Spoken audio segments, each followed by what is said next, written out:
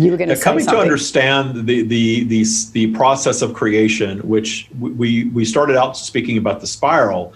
So we have this emotion, which is the same thing as our vibration, which fluctuates up and down the spiral all the time. Polarity is the thing that is drawing us up and down this virtual vibrational spiral.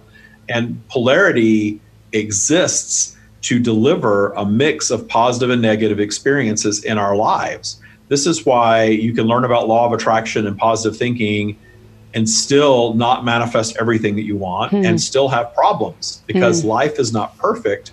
And we are not racing toward perfection, because if we achieve perfection, we will cease to be.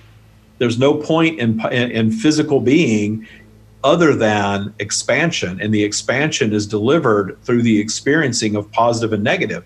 So every time we experience something negative, we have an opportunity to raise our vibration where all the solutions are. When we're up in that good feeling place, things get solved very easily. Have you ever noticed that you have a problem, there's something that you're working on and you just can't get it won't work?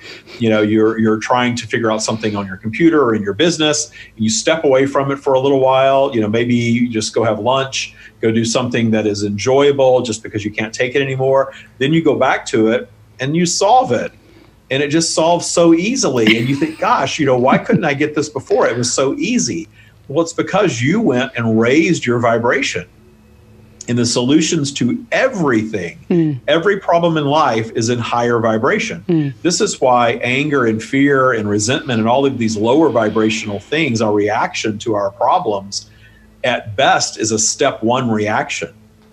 And the reason that we see so many problems that don't get solved, that keep coming back again and again and again in our lives and for humanity as a collective, is because we go into that anger space and we're angry about something. We see this right now. I'm in the United States and we have all these protests going on. And we get into this space of anger and we stay in anger. And then eventually polarity pulls us out of anger naturally. And then we're out of anger. We want to feel better. And it's easier to just forget about that thing and move on from it and not be angry about it anymore. It's a coping mechanism to just kind of forget about it. Let's forget all about that. And that's why we have the same problems, not just the United States, but everywhere, that keep recurring over and over again for decades and don't really get solved because we stay in step one of anger. Well, we can apply that in our lives as well. So we have the problem of whatever it is, you know, a chronic illness, or not enough money, or being in jobs that we don't like, or abusive relationships, or no relationship, whatever it is that you're looking to change, as long as you're in that low vibration, resentment, anger, fear vibration, you're going to keep that thing recurring in your life until you move on to a higher vibrational perspective of it and allow the solution to flow in.